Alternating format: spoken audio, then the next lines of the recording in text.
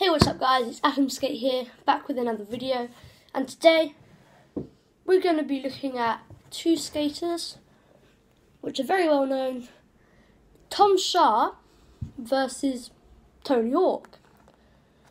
And in this episode, which is the first of the series, which will be covering two skaters, we're going to be seeing who is better.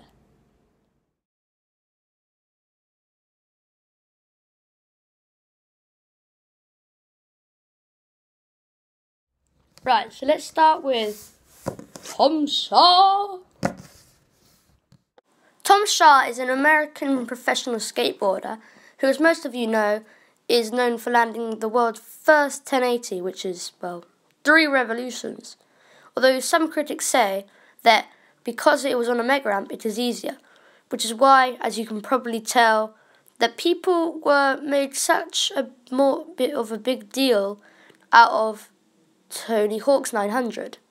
He is also famous for landing the world's first X Games 1080 in 2012 in China. Also, may I say, on his first X Games, he also got a gold.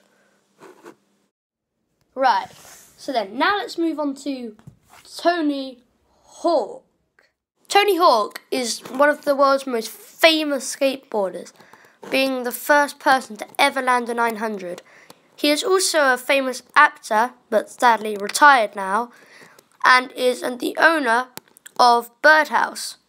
Although some people also consider him as a sellout after releasing 5 Tony Hawk Pro Skater games, which are also quite famous.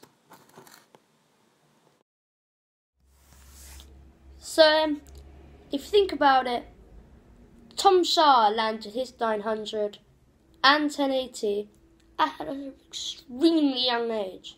He wasn't even an adult, whereas Tony Hawk landed his like 1999, and he was quite old for, he's almost middle-aged now. In fact, he's 50 now, and he still hasn't landed a 1080. So I guess the winner for this round is Tom Schaar.